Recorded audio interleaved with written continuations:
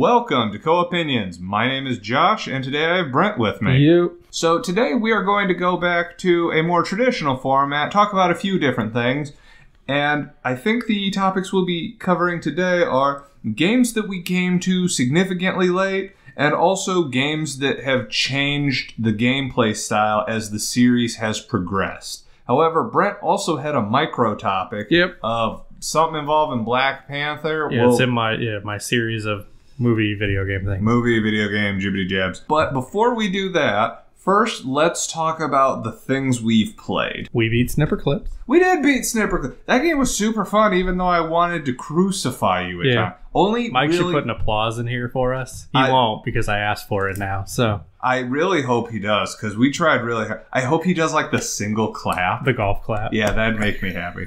That game was it was really only the last level that was particularly rough. Yeah, it was. And that's why I've actually suggested that we not jump right back into those bonus levels, because I'm pretty sure the bonus levels are just harder versions of what we've already played. Yeah. So, anyways, besides that, what else have you played? Oh, I've been tackling Assassin's Creed Origins pretty hard. It's been enjoyable because I too have been playing Assassin. Tell me what your current thoughts are on it. I mean, I enjoy it. Being as it's the topic that spawned the main one for today. Yes.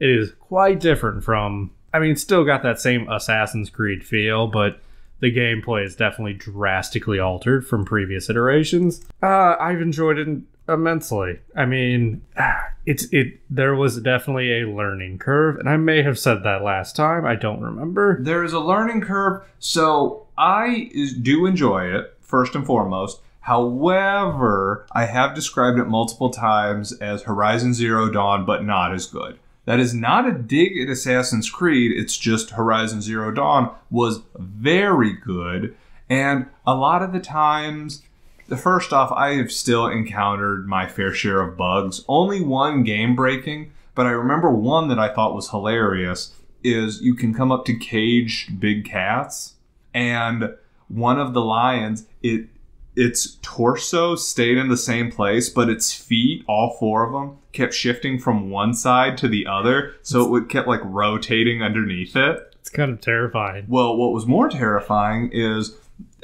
this isn't a spoiler, there's a mission where you have to find two people who have been cutting up bodies and feeding them to alligators. Yeah, I think I've done that one already. Yeah. Well, it was part of the lizard. Oh, yeah. So they're both on boats. I found the first guy, no problem. The second guy, it showed him in a really weird location. When I came to his location, there was the boat sticking straight up in the air, spinning around, and then the guy just kind of fell off of it. That's funny. One of the few glitches that I've run into was I don't remember if this is one of the main mission ones. You go into the embalming area, and you know those little things that go, animal attack is happening, save civilian, one of those exclamation points. I go, and I have to do the talking, but I can't get up close to one guy because apparently an alligator has spawned in the bricks below it. Great. So every time I walk up to him, it instantly goes off. And I also, when you have to free a rebel from...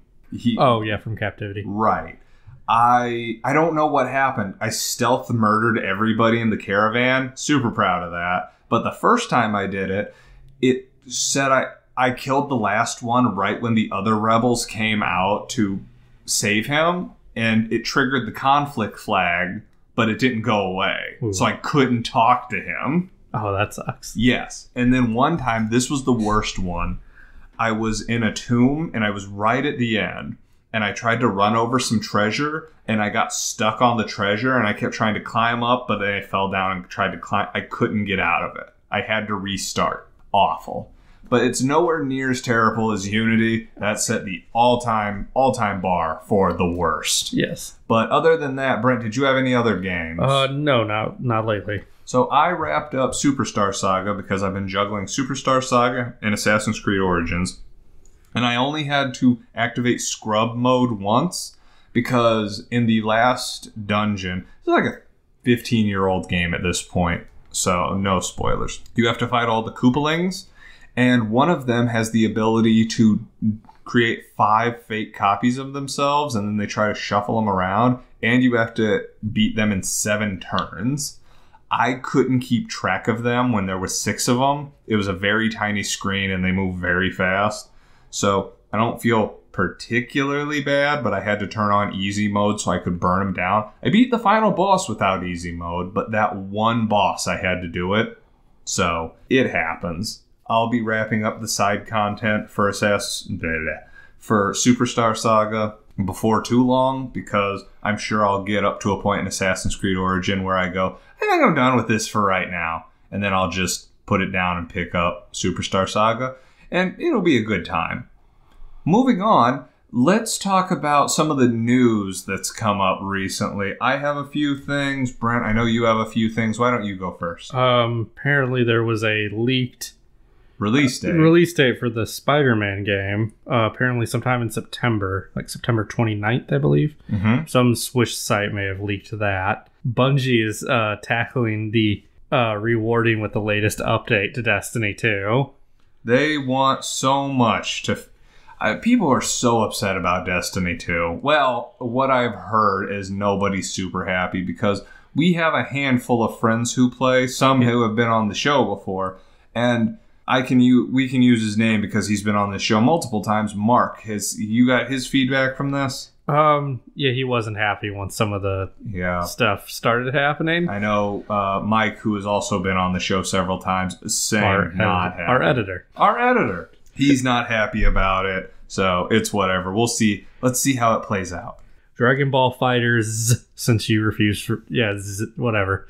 Mm-hmm. It's getting pretty good reviews. It is getting very solid reviews. Are you going to end up picking that up? I might. I'm intrigued. Before we get to the last bit of significant news, I would also like to bring up that God of War, the new one for PS4, where you fight Norse gods, is coming out on April 20th. Oh, that's sooner than I thought. I'm excited, because especially since they said that thing I'd mentioned years ago, where they need to go to other mythologies and kill like Egyptian gods and Incan gods and Middle American gods. Like, yeah, I think we're not going to let God of War stagnate as much as we did last time. There's tons of gods to kill. There's so many pantheons.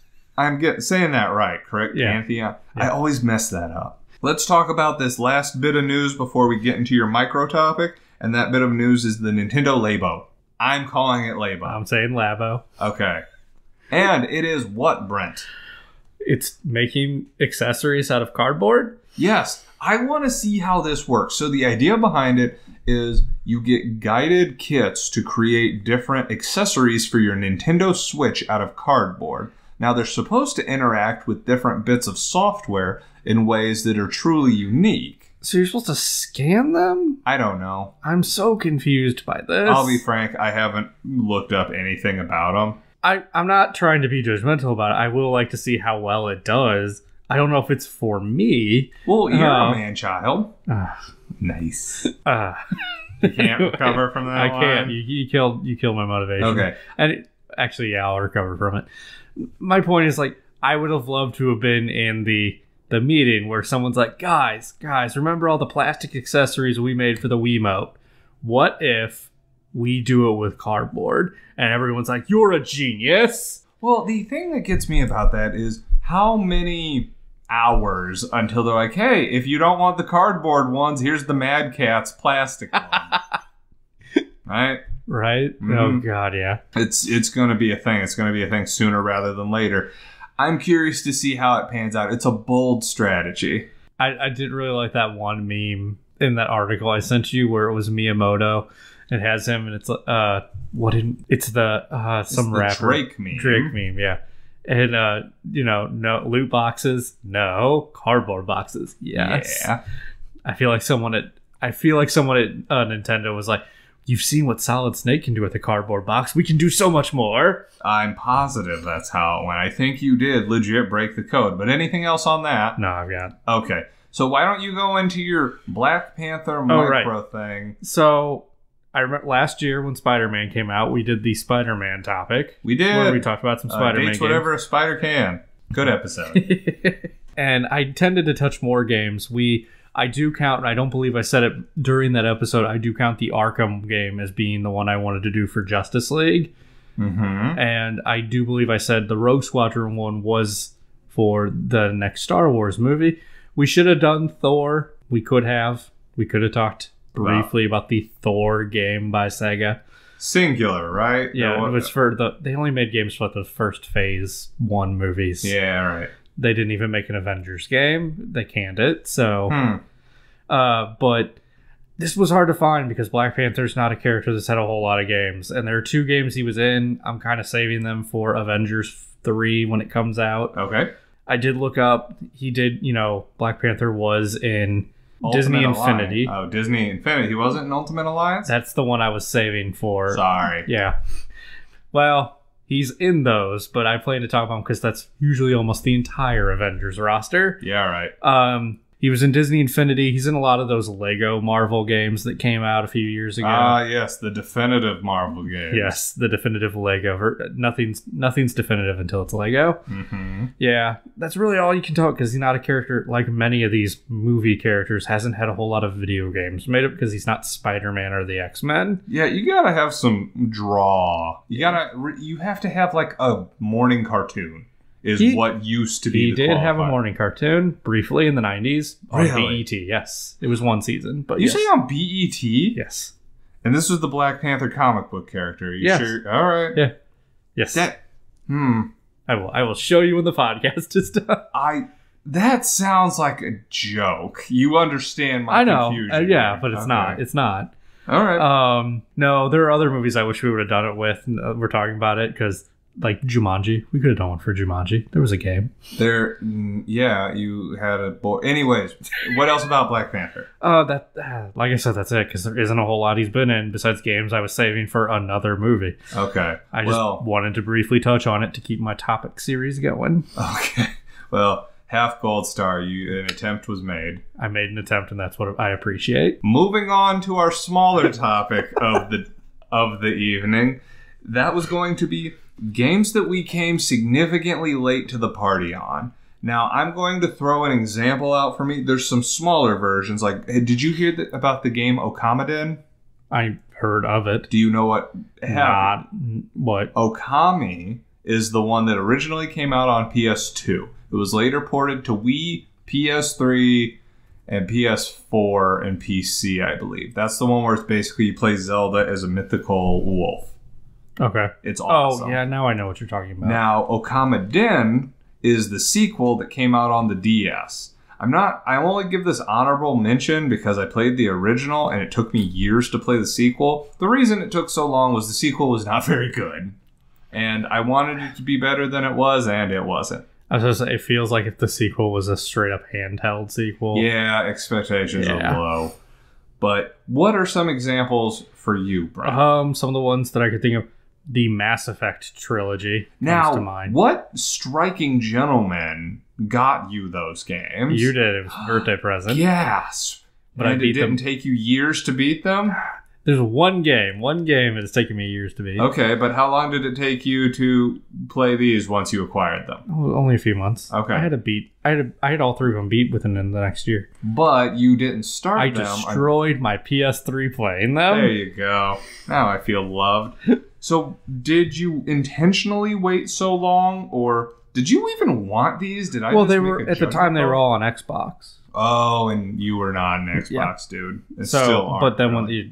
But when they got the trilogy port to the PS3, so and I'm guessing it was worth the wait. Yeah, I enjoyed them, and especially because they did. Most of all the DLC stuff was in that trilogy, so I didn't have to pay for it extra. Makes sense. So there was a lot of that stuff in it. Did you get to Mass Effect 3 controversy well after it was a controversy? Okay. So you don't even know how it was original? I know, because Mark had showed me. Got it. When he first beat it. And so I knew how it originally ended, so I knew what the difference was. What are some other series? I believe we talked Half-Life. I mean, I played the first one at some point. Yeah, but we played it for if you were anything I never beat it, so... Well, we rented it. I was at a buddy's house and we rented it. We're like, oh yeah, it's a mature rated game. Violence, hooray. Got through the first 2 levels. Yeah. Through Black Mesa is where I played through. So, I would say Yeah, Orange Box when I came into Half-Life 2 because I got that in 2011. So yeah, that was one of the first things I got for my Xbox 360. Yeah, even though it was kind of hard to find, wasn't it? I don't think it was. I think I got it pretty easily at the time. So both Half-Life and Portal. Yeah. God, you came in way late to Portal. I think, Portal 2 might have been out at that point. Yeah, it was out at that point? Yeah. God, that was an awkward... You're like, man, I love this Portal game. I'm like, just wait till you play the sequel, you weirdo. I know there are other games. Did it feel weird playing Portal and getting all those jokes about it years later? Like, the cake is a lie. And, okay. I've always kind of wondered, because those games that have become popular since internet memes have been much more prolific.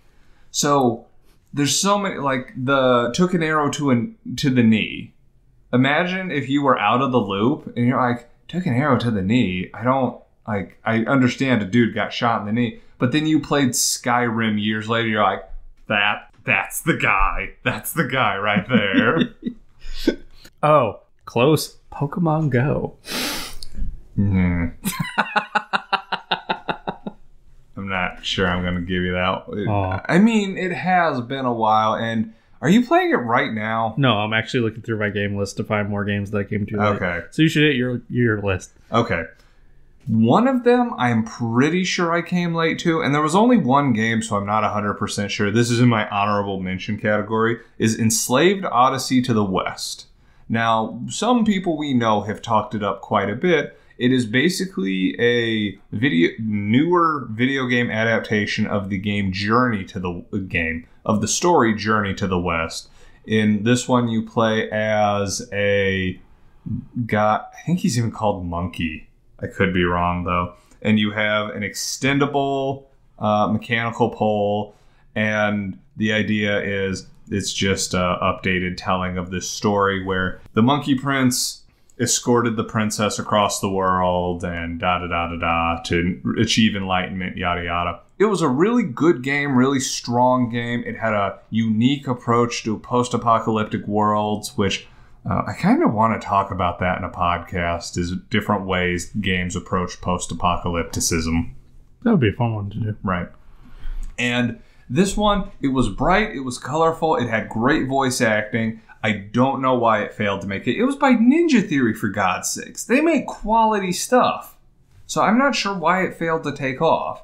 And it's more confusing when you play a game that you're really late to, like a game you pick up years later, because you're like, I always meant to get to that, and it's $5, so why not? And then you pick it up and you beat it, you're like, why did this not get more popular? This game was awesome. Enslaved was one of those games to me. And I'm going to put this one in there. This is still on my honorable mention list, but I know that some of our collaborators will appreciate it. On PlayStation Network, they often have sales. There's a sale going on right now. And there are frequently sales for the Suikoden games. They are old PlayStation RPGs. Consistently, some quoted as some of the best. I was given $5 by frequent contributor Nick Krause. He said, buy the first two. I'm like, yeah, but I don't know when I'll get to them. He's like, here's the money, buy them. Because at some point you'll play them and you'll love them. So I'm like, you know what? I'll give them a shot. So last year, at the beginning of last year, I got through the first Suikoden game and it was shockingly good. Now, downside, you can't get the perfect ending unless you save everybody, like recruit everybody. And there are missable characters. That's bogus. So that I'm curious if that's an issue in the second one, because in order to make sure I didn't miss any characters, I had to find a character guide, and that had huge spoilers. Huge spoilers. Because they're like, oh, and by the way, I guess Suikoden spoilers, if for some reason you haven't played this and still want to, pew, pew. They go, if you don't recruit everybody, you don't get to resurrect this guy. What do you mean, resurrect? Yeah, so I found out a main character died. Ooh. Yeah. That's not the best. No, it's not. But the first game was really good, and I fully intend to get to the second game. And actually, with some of my current backlog winding down, I intend to get to it. But I have actual games on this list now. So you have anything else? I did Resident Evil 5, I think I came pretty late to the party on that one. I'll give you... Well, that's another one of those big Binder-O games. Yeah, but I played that separately. Yeah, you hated it. Yeah. I like the challenge levels, though. Challenge stuff was fun. I wonder how you would have enjoyed it had you played it cooperatively. Maybe a little better than I did. I loved it. Because me and my roommate at the time, we played the death out of it. Yeah. I think I looked it up the last time I played through it. You want to guess how many hours I put into that game? Probably well over 100. No, not that extensive. Still 50. Okay. Can you imagine 50 hours into that game? That's a lot of hours into that game. That is a lot. I think I may have beaten that game in the double digits. We loved that game. Anyways. Rare Replay Collection has a bunch of games I never played. That was some of those well over a decade later. Yeah. Jet Force Gemini. I mean, I did play it. You played it, but you didn't. I didn't beat it until Perfect Dark. Mm-hmm. I mean, that was definitely the first time I played Perfect Dark. And Banjo-Kazooie. It's the first time I beat that. Another one that comes to mind is Pokemon Snap. Really? I think I briefly played it at someone else's house. But that time you watched me beat it was the first time I ever beat that game. Pokemon Snap, excuse the pun, but is a snappy enough game that I think I've beaten that 5 or 6 times. You can beat it in a set. Oh, yeah. No, we beat it in, that was a night or two? Yeah, we beat it in a night because it's super fun. It is the best. Fun. Anyways, do you have any other game series? No, those were the big ones that came to mind. Because we're going to circle back to the overall arcing theme here once I finish my series is up. Okay. Because I'm going to tie this together. This isn't us just saying, oh yeah, I played that 2 years later. No, this is going somewhere. You like that? So the 2 significant series that I got into very, very late and very significantly got into was the Shantae series. So the Shantae and the Pirate, there are currently 4 Shantae games. The first one came out on Game Boy Color near the tail end of its life cycle. The second one was released, initially it was planned to be released episodically on DSiWare, but they decided just to release it as the full game on DSiWare, Shantae Risky's Revenge. The third game was released on... Yes, the third game was released on Wii U, PS4, and Xbox One, I believe. And that was Shantae and the Pirate's Curse. And Pirate's Curse was where I officially got into this series because I bought a Nintendo Humble Bundle and it was in there. Like, well, this seems like it could be fun. And I have no idea how old the game was at that point. But I enjoyed it enough that I went back and I played the earlier ones. I didn't beat the first one because it had some very questionable design decisions. The game was segmented into an open world, but you had lives. That doesn't make any sense to you either, right? No. Yeah, I couldn't make heads or tails of that design decision. But it might have been a limitation of the hardware. I truthfully don't know. Maybe. I don't know. It's weird. But I also then picked up Shantae and the Shantae Half Genie Hero when it came out. It was a game that was kickstarted and somewhat recently released. I picked it up on the Switch, I believe, because it had some mild improvements. I enjoyed it tremendously. It does nothing to change the world, but if you like solid platformers with good soundtracks and bright visuals, it's decent. The last most significant series is, you're never going to believe this, is the Phoenix Wright series. I feel like I did know that you came to that late, but... Now, do you remember why I came to it late? I don't, not at this point. Okay, so back in 2010, I believe, they announced there was going to be a Phoenix Wright Professor Layton crossover. Like, oh my god, I love Professor Layton. I'm going to pick this up in a heartbeat. And, but I've never played a Phoenix Wright game. I should probably play those. So Kraus, Nick, he goes, I'm going to buy you the first 3 games as a present because your birthday's coming up or something. Like, great. So I started them up, and I'm like, wow, these are actually awesome.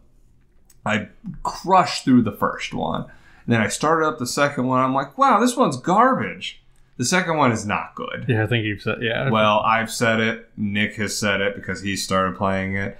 And I gave it a little time, and I started up the third one. I'm like, okay, the second one was an outlier. These games aren't consistently good. And then they still hadn't said the Phoenix Wright and Professor Layton crossover was coming to America yet. They hadn't even given it a release date in Japan yet. And I'm like, okay, well, I really like these 3 games, but they haven't put out a 5th game because there was a 4th one where you had a different protagonist. Like, I don't really want to play that one because you're not playing as the guy I love. And there's really no reason to play it because it's not like it's going to tie in.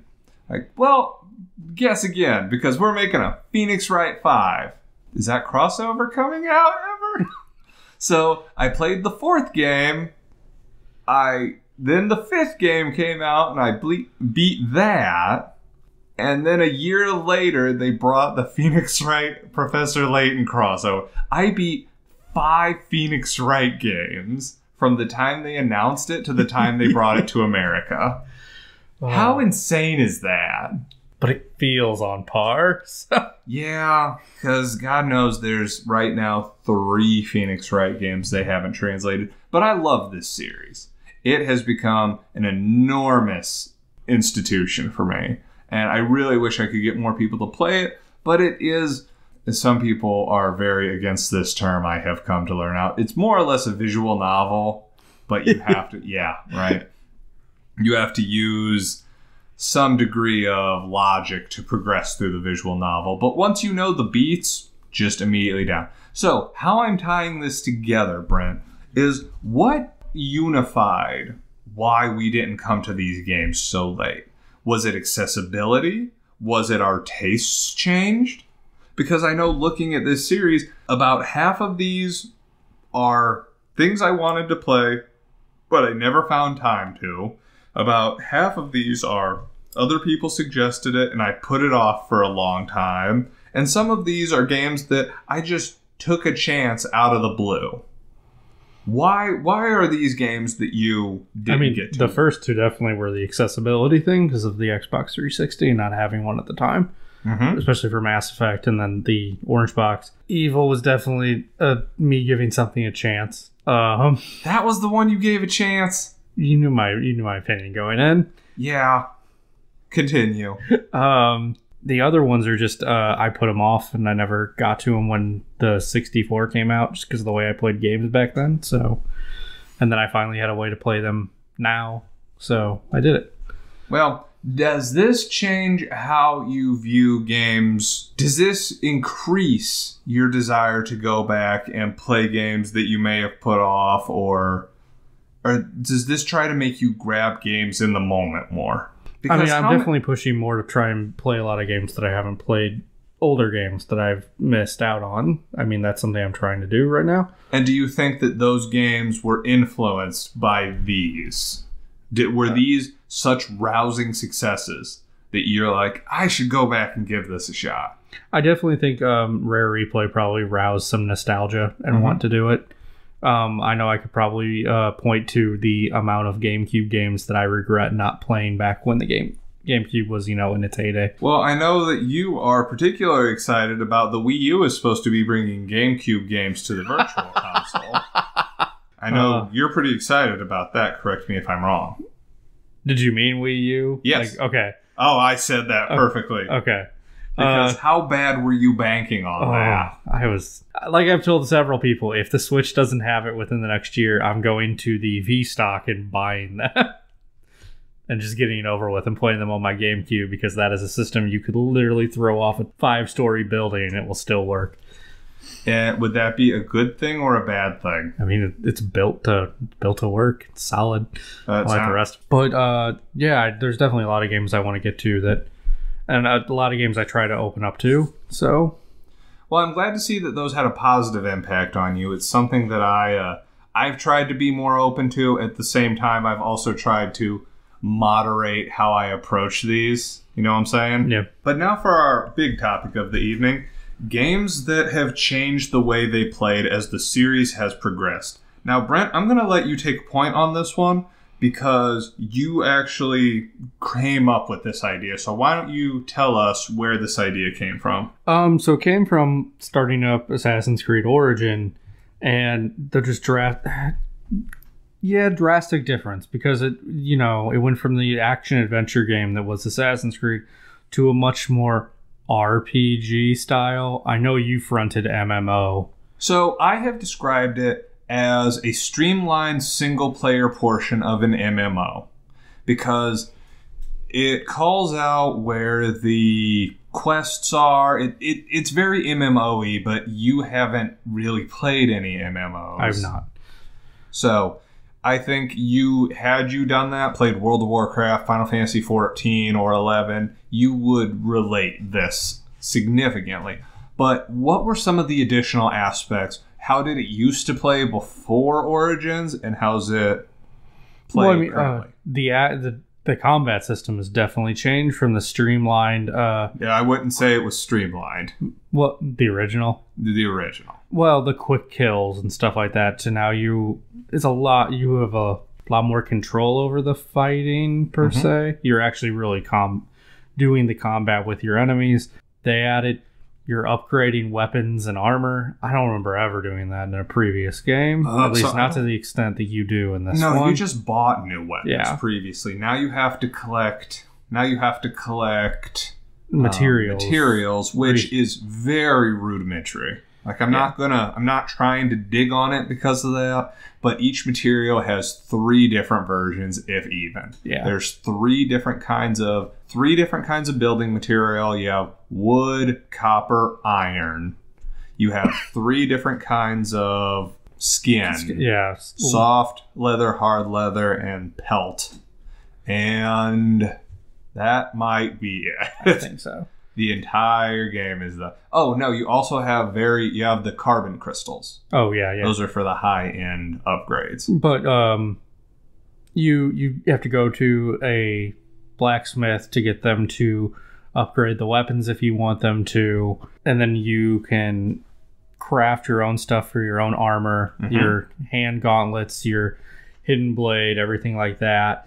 Along with you have a skill chart. I think there was some kind of small skill chart in Syndicate. Maybe. There were skills that you could upgrade. Like there was a skill chart, but it felt... I guess it really wasn't different, but for some reason this feels different. Yeah, this really feels different, and I don't know why. I think it feels a lot more like an RPG than any of the previous games ever did. Well, and you level. Did you mention that? Oh, yes, level up. That's a very important distinction. Yes. And the way you do that goes with the whole... You get the quests to get the experience, and the quests can take you to new areas, and it feels very MMO because it uses a lot of the tricks MMOs use, including but not limited to vast, open, empty areas. Yeah, there's a lot of area. Some of those are like, why did these exist? The deserts and the seas in particular. Yeah. Now, what do you think benefited from these changes for this series? I mean, I think doing this keeps it fresh in some regard. It gives it a new feel. You don't feel like it's getting stale the whole time. I mean, there are things from previous Assassin's Creed games I wish were in there. I know I was, as I was explaining to someone who played it, a friend of mine, we were talking about the eagle thing. Because, there are times where I wish you still had eagle vision. I won't lie. I kind of like the new way better, if we're being honest.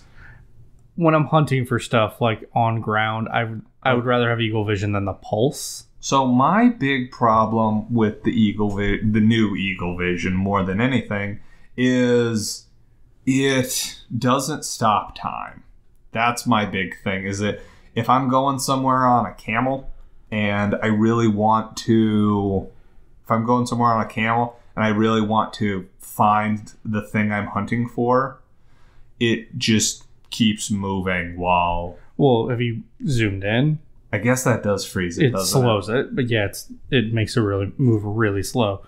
But, well, and as I was explaining to someone, the reason I kind of don't have a problem with like putting the eagle up into the air, I'm talking more about when you're on the ground and it does the smaller pulse when you just press the button. I almost never use that, but go ahead. But it reminds me a lot of using the dog in MGS5.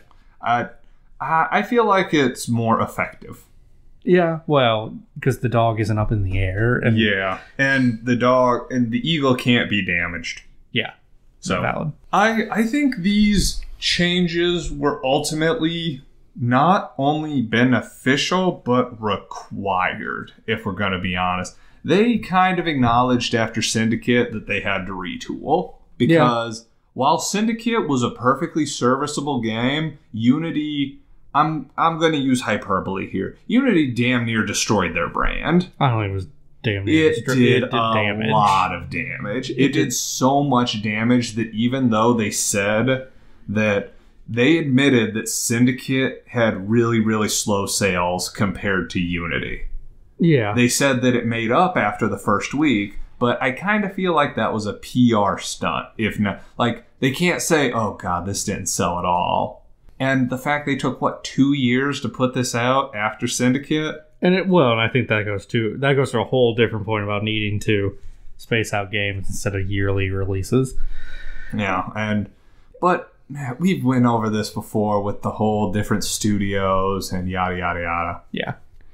And but yeah, this was the one that triggered this because it was just a drastic change from the entire franchise overall. And that's saying something because, I mean, 3 loosely introduced naval combat that then became a thing of the series for several games. And this game tries to do it still, but there's a difference between the time periods when you're trying to use vessels back in an age where naval combat was slamming the front of your boat into another boat. I have noticed that is by far the most effective way to fight. And it kind of feels like those are kind of the places where I feel that the game doesn't make enough progress. Like, I feel like they're trying to still acknowledge things that people used to like, but don't really currently work. Like, the naval stuff worked great in 4. It worked good in 3. They need to let it go. It still worked great in Rogue, too. It did work great in Rogue, and when that but game it was also but again, that goes back to the Assassin's Creed is a game about over time periods, and that's a time period where it works. This is a time period where it doesn't. Yeah, they sure tried, though. So, is there anything else about this game in particular? I don't think so. I think a lot of it was the combat being so different, the skill thing just feeling different, and the fact that you craft, and how big. I mean, every Assassin's Creed game tries to boast bigger open world than the previous ones, with dubious sometimes if I really think it's bigger than the previous one. But this one does feel like the biggest Assassin's Creed game. Almost to a fault. Yeah, there's too much open space at some points. There's too much. So it feels like it's almost as big as Breath of the Wild, but there's some spaces they needed to fill in that didn't have stuff in it. Yeah, especially the deserty part. Well, see, Breath of the Wild, like, I don't want to make this comparison because it'll get ugly real fast. Breath of the Wild, everything felt so deliberate. Like, it felt like everything was there, if not for a reason of being interesting to go to, but it rounded out the world. There's like 10 square kilometers of desert in this game. Yeah. It does nothing. I mean, don't get me wrong, when I saw the Giza part with all the pyramids, I was like, I want to go over there and explore that. And I have since terribly rated the tombs of every Egyptian pharaoh. Well, not everyone, because you haven't figured out the mirror puzzle yet, which you did. Yeah. You just didn't know you did. The best. Anyways, so the idea of the games changing their gameplay as the series progressed made us think, what other games have done similar things? And Brent, would you like to segue on to the next series that was most obvious for doing it twice? Resident Evil. So we're only sticking with the mainline series because when I pitched this idea to a few other people, like, well, what about the rail shooter? And what about the first-person shooter? And what about... No, we're sticking through 1 through 7. Yeah. Anyways, so Brent, why don't you go into the first major time that this changed. So I would say 3 to 4, but Code Veronica is still like so in between those, from the top corner-esque bad camera angles for horror effect where you don't always see what's coming at you, stagnant cameras, to the third-person shooter-esque of Resident Evil 4. And it was actually the game Resident Evil 4 was critically lauded. People loved it, even though I don't think you've played it yet. I've not. Well, yeah, I've played the beginning of it. I think you watched me play through the whole game one weekend. I watched you play some of it, not all of it. Oh, you watched me play the Mission A thing. Oh, yeah. That's what I watched you play. But yeah, it was just a drastic change from the slow combat pace of the original several Resident Evil games to the just the faster paced action that was Resident Evil 4. And it was definitely more action packed, but you had to have seen some of the tension that was involved in Resident Evil 4. Yeah, I mean, the Spike guys, yes, I get that. Well, not just the Spike guys, but the first level alone, the village fight. Oh, yeah, because I actually have played that. So the village fight. And then later, when you're fighting this monster you didn't get far enough to see the cage fight, but you... No, I haven't. You have to elude this monster, and there are times when you have to just straight up be stealthy. There is a monster called the Verdugo. The Verdugo is basically the right-hand man of one of the major antagonists. You cannot shoot it with guns. The only way you can hurt it, kill it, is if you freeze it when it's coming at you, and then you have to explode it with a rocket launcher. Only way you can kill this thing in the game. While thinking about this, there is one that we can give honorable mention to for not being a drastic change, but at least an attempt at a small change. Resident Evil 0, even if the game isn't the best one. Forget that game. But no. It did try to employ the use of 2 different characters to do puzzles, which was an interesting attempt. Even if the game is even if the game and story are garbage, I thought the idea of using 2 different characters in comparison to the other one was an interesting way to do puzzles. Yeah, well, it wasn't good. Sorry. I said it was just an attempt. I didn't say it was good. God, forget that game. But from Resident Evil 4 to Resident Evil 6, also the games progressively got more action-y. Yeah. There's no two ways about it. Resident Evil 5 alone, the game goes from horror to straight-up action. Yeah. By the time you're fighting zombies with machine guns at the end of the game. About 2/3 of the way through, they just throw it entirely to the wind, and they're like, all right, these zombies wear berets and have automatic weapons. Here comes the guy with the Gatling gun. Get down. Oh my god. I still loved RE5. And it did have some decent horror moments, like the what was his name? The big guy with the giant hammer axe thing. I just knew him as the Executioner. Is that the Executioner? Yeah, but there was that's where it wasn't as effective as the first game, was because Dr. Salvador, the chainsaw guy, there we go. Like, he was a persistent threat, and he was always crazy scary. Because this game, for as violent as the Resident Evil series can be, RE4 took the cake. Like, you got... Oh my god. In RE4, you could take hits from zombies. So, a buddy of mine, he was playing RE4, and the chainsaw guy was coming at him, and he had his shotgun equipped. He's like, I'll just take the hit because I've taken these hits 1,000 times. With the chainsaw guy, if he hits you, you are instantly killed. And to add a little more flair to it, if you have the shotgun equipped, you will hold it up to try to keep the shotgun from attacking you, and he will cut through it and cut into your neck. That's where I thought RE5 was really starting to lose it, was the chainsaw guy it wasn't that graphic. Okay, yeah. Another thing I would say, progressively, the fact that 5 also pseudo-introduced the use of co-op. Well, and that's kind of where I disagree. So RE5 did it great for couch co-op. Yeah.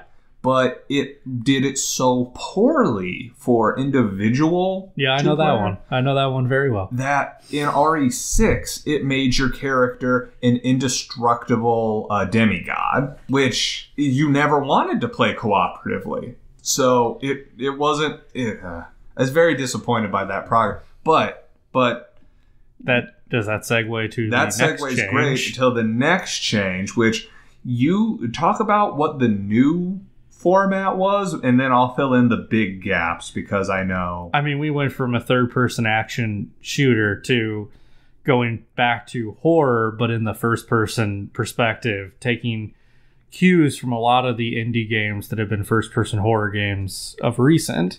Now, I know that you are not a fan of honest trailers for the most part, because you think they're a little sassy for your taste, and they're a little cynical, but I do have to agree. First off, you watched me play about the first 2/3 of that game, so you got far enough to see what I'm referring to.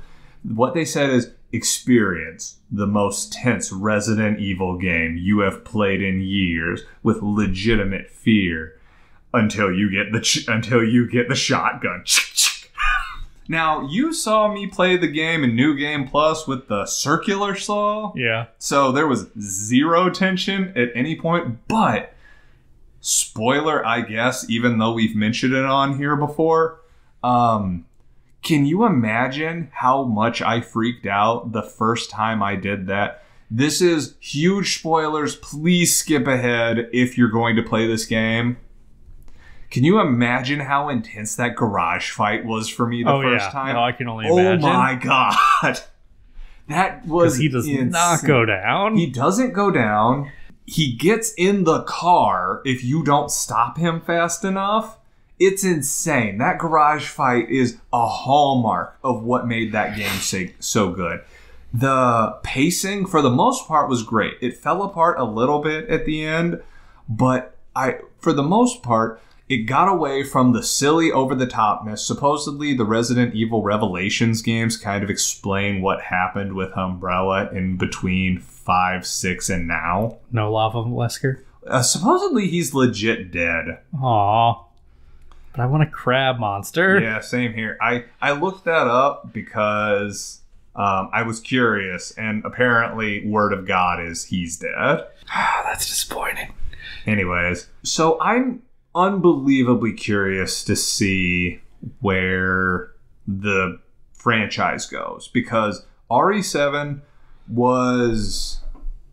I'm going to go ahead and say RE7 was my favorite Resident Evil game. I can see that. And I loved 4, and I loved 5, and 6 was not good.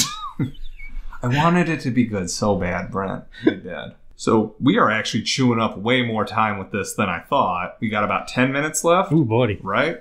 So some other games that we had on here were games that changed as the series progressed. We had Sonic on here, Mario on here, Zelda on here, and Final Fantasy as an honorable mention. We're only going to mention Final Fantasy as an honorable mention because FF11 and FF14 were both MMORPGs. Now, you can debate whether or not you consider that to be a shift because it still has RPG in the title. It does. But you do have to have a distinctly different approach when you're interacting with other people. Depending on who you ask, myself being one of those, when you involve other people, it becomes insanely less fun. I'll agree with that. Yeah. Especially, oh my God, there's a phrase, pickup groups. When you have to find random people to do these things with, you want to blow your brains out. But it's an attempt to, and here's the thing, with Assassin's Creed, that was a noted difference because the series needed to change. The series had stagnated. With Resident Evil, it was a noted change because similar reasons. RE3, they felt like they'd gone about as far as they could go. RE6, they felt about as far as they could go. Well, I think Veronica was whatever. Probably, but yeah. This, it felt more like they felt the need to embrace the current market climate. So FF11 was a Gen 1 MMO. Like, that came out back when EverQuest came out. So, and FF14, for better or worse, has embraced the new MMO. Now, the first version of it was the hottest of garbage. hottest of garbage. I remember you and Nick talking about that something. Ooh, buddy. Now, the second version of that was dramatically improved. Where it stands now is a different matter of opinion.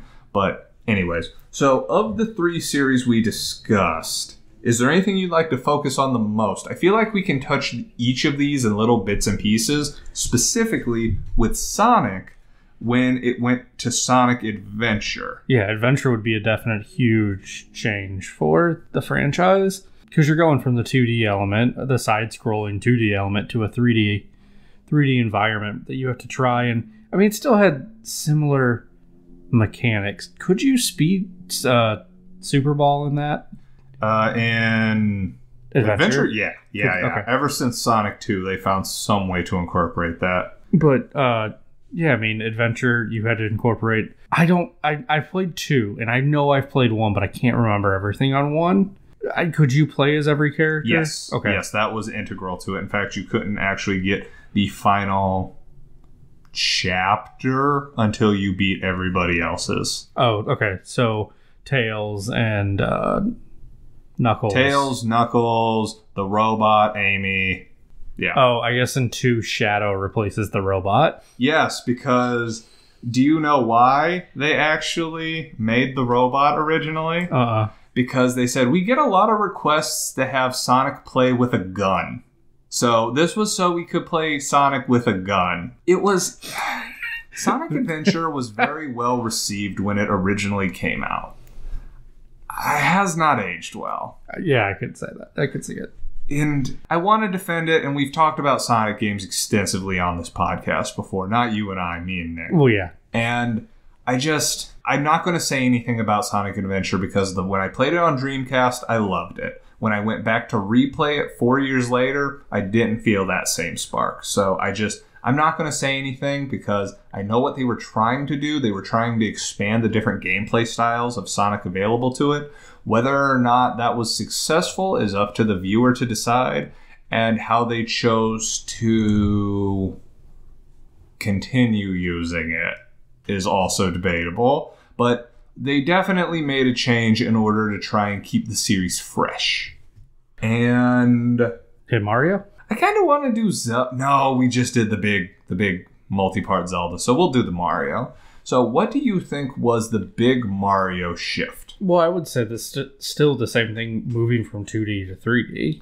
Definitely. So there's so many little increments that you could make the case for. For example, Super Mario World. Yeah. You could play, right? Yeah. Plus I was going to say the open world map, but that was also in Super Mario Brothers 3, so... Yeah, well, there was the open world map in Super Mario Bros. 3, but you couldn't go back and redo levels unless you died. Oh, yeah. They included secrets that you had to unlock to get to different worlds. That's not a change in the gameplay, though. It's not. It's a change to how you approach the same gameplay. So I would go with 3D. I'm sorry for throwing a monkey wrench into that. But now, it wasn't just because it was 3D. It's because you were given a set of objectives in each level. In Super Mario 3D, you were given, there's, 8 or 10 stars? 8 I stars. think it's 8 at most per... 8 in most worlds. And they said, get them however you want. Whatever order you want. And that's where I thought... yeah, and some of them wouldn't even... Because it wouldn't show up on the screen, some of them, until you beat the one ahead of it.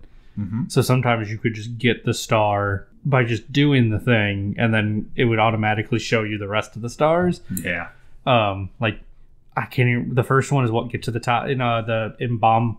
King Bob-omb. Yeah, get to the very top of the thing and fight him, but you could get the Chompy to bust open the gate and get that star. Did you call it the Chompy? Yeah, I did. Awesome. I respect it.